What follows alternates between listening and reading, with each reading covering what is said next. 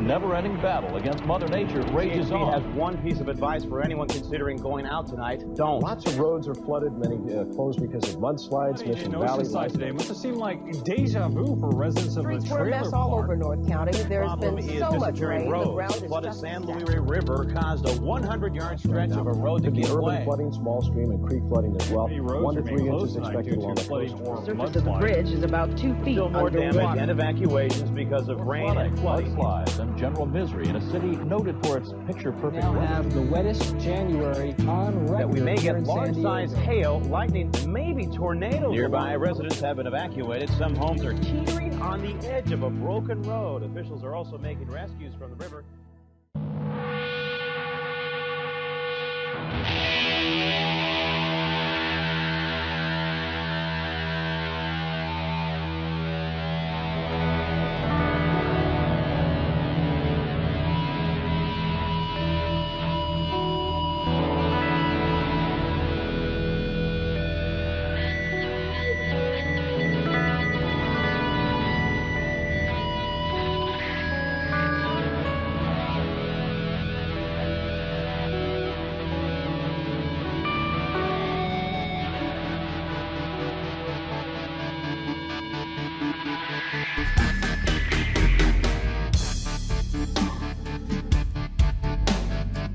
Since the 1980s, the Arizona crossing on Pacific Street, built to take motorists across the San Luis Rey River between Oceanside's downtown area and the harbor, has been flooded out or washed away in storms almost 10 times.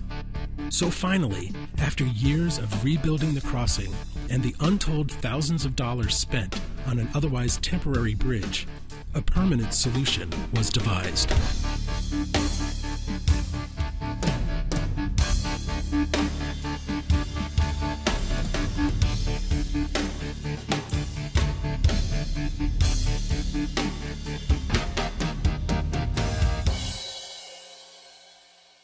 I've been here most of my life in the city of Oceanside, and I lost count on how many times this Arizona crossing washed out.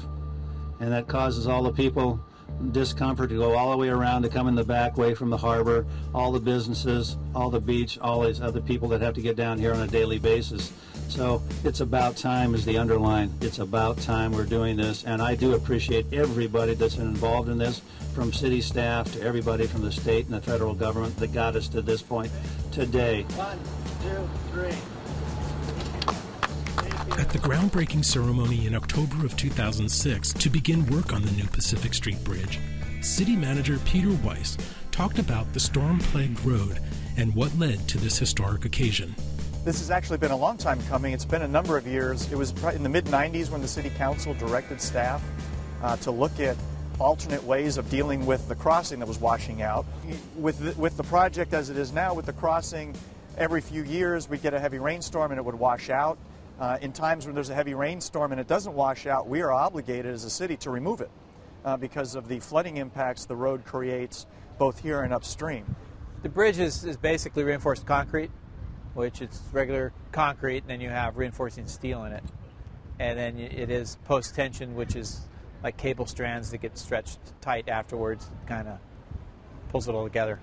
That's typical of construction in California. Letting the public know that the harbor and surrounding shops were still open for business was the subject of an ongoing public information campaign. Huge banners were erected at all entrances to the harbor, inviting people to come enjoy the harbor and that all shops are open during construction. When the parking lot was removed to make room for construction of the bridge and redesign of Harbor Drive, the free Harbor Shuttle was placed into service to help people get around the harbor effortlessly. Construction manager Craig Johnson went on to say how working in water and on marshy lands does pose more of a challenge. We're in a environmentally sensitive area, and so we have to make sure we don't do anything that damages the habitat for some of the species that have been identified to be endangered or protected.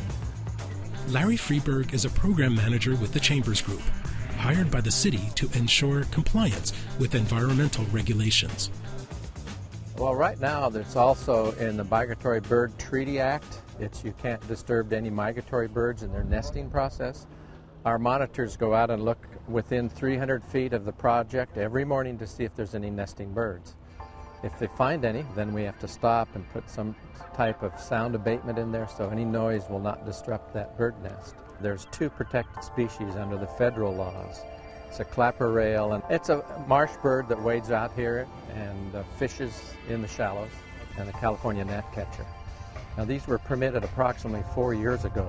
They wanted to protect the clapper rail because it has been seen once in the last 20 years here. So they want to be sure protected during the breeding season in particular.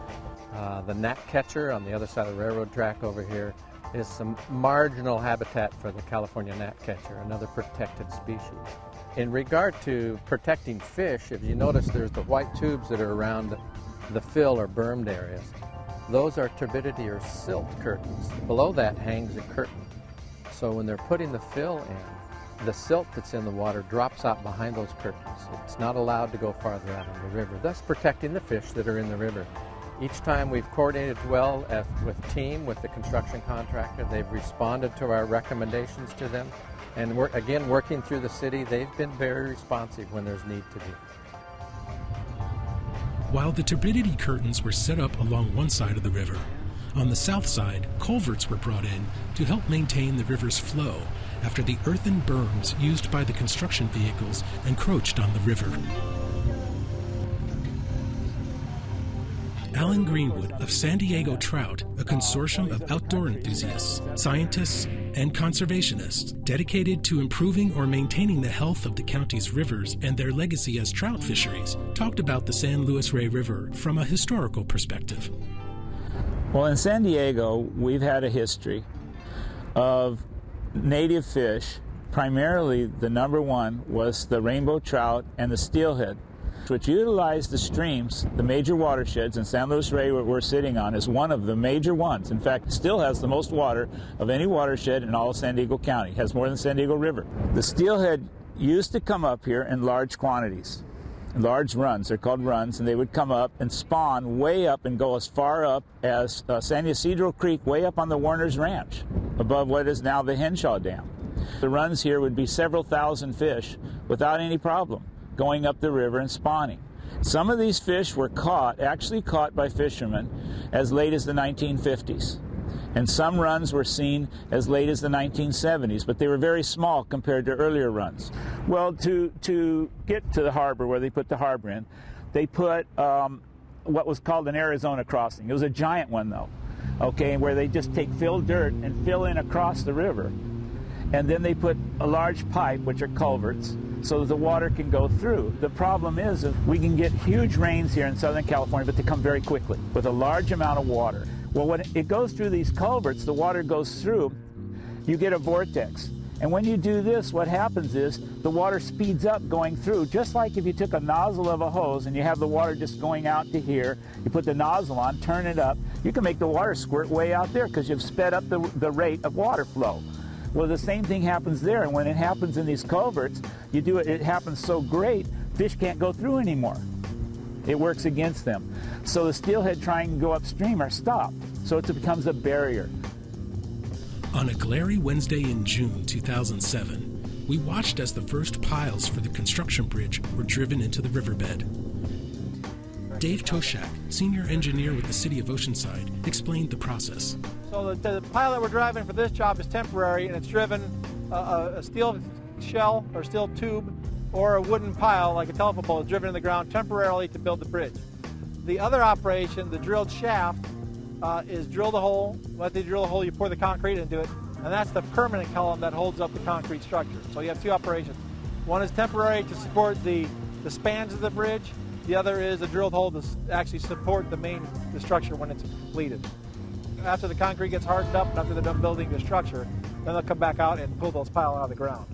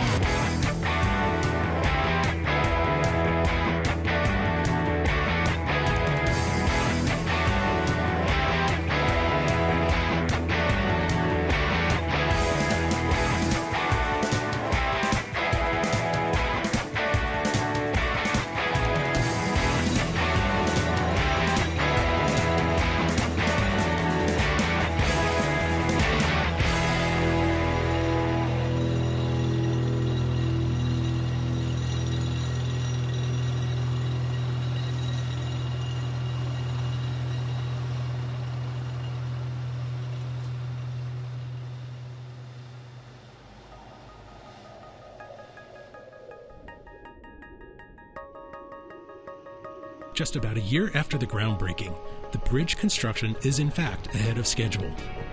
The temporary structure to support the construction crew is in place, while an untrained eye would be hard-pressed to detect amongst the pilings, equipment, and mounds of dirt the beginnings of what will become Oceanside's sleek, curved new roadway.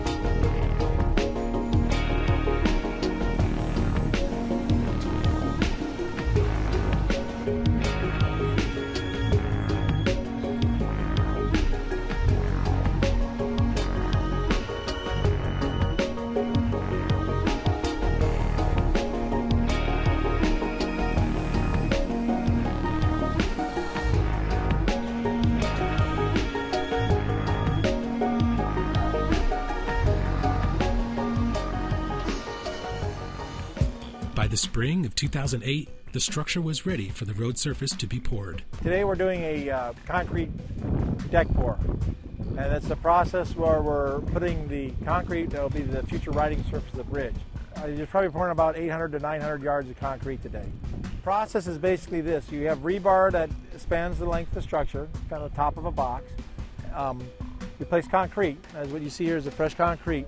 You see in the background is a deck finishing machine. And it's a machine that basically spreads the concrete out, and it spreads it out and leavens it out. Finishes and puts a smooth gloss to the bridge. And there's also augers on there that push the concrete forward to keep the surface smooth and level as the machine progresses forward. There's laborers involved, there's masons involved that finish the tighter spots on the bridge and clean it up. There's also what they call a broom finish on this bridge. We call it broom finish because it resembles the sweep marks of a broom. And that provides friction for vehicle traffic. It actually has some texture to it so that the rubber tires will be able to stop on the bridge. Once they finish the bridge deck, they'll go into a window of cure time. The white material is a curing compound. Also, they put down blankets to keep the bridge moist. Those two things, the curing compound and the keeping the deck moist, slow down what they call the heat of hydration for the concrete. It's the process by which concrete gets its strength. After the cure period of approximately 10 days, which is a requirement, they'll take a sample of the concrete and they'll put it under a hydraulic ram and they'll break it, and they'll know how strong the concrete is.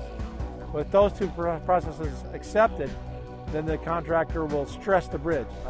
He'll put strands inside the structures, inside the walls of the structure, and he'll stretch them, and that adds strength to the structure. It puts a preload in the bridge, opposite of what traffic might put on it. Now that we have the bridge at its elevation, we have to now bring up the existing surfaces of the roads to match it. We have to rip out the old road. We have to build retaining walls, in this case MSE walls, mechanically stabilized earth walls, and then we'll be able to bring up the roadway to the bridge elevation. Same thing on the north side of the bridge. Harbor Drive used to be flat, level parking area with a street to it. What we're going to end up doing there is, again, another MSE wall, retaining wall, and we'll be bringing up the old road to the elevation of the new bridge. You build a wall, you put dirt behind it, and it's basically a retaining wall. It retains the soil behind the wall to get to the elevation that you need your road to be at. In this case, we're trying to get the road up to the old road, reconstruct it to get it to the elevation of the new bridge. Harbor Drive basically increases in elevation at the point where it meets the bridge by 11 feet. So in order to do that, again, we're restricted by space. We have to put a retaining wall in, same type of wall, MSE wall, and that allows us to bring the elevation from the existing elevation of the harbor up to the new elevation of 12 feet that meets the structure. The last thing, once the bridge is built and stressed, there's another operation they call grouting. They'll pour concrete slurry into the grout, and it's a concrete paste that they protect the strands with so they don't decay over the years. Once all the false work is done, once all the steel, the timbers, and all that material is gone, the contractor can then start his process of removing all the dirt and all the rock that was placed here temporarily to build the structure.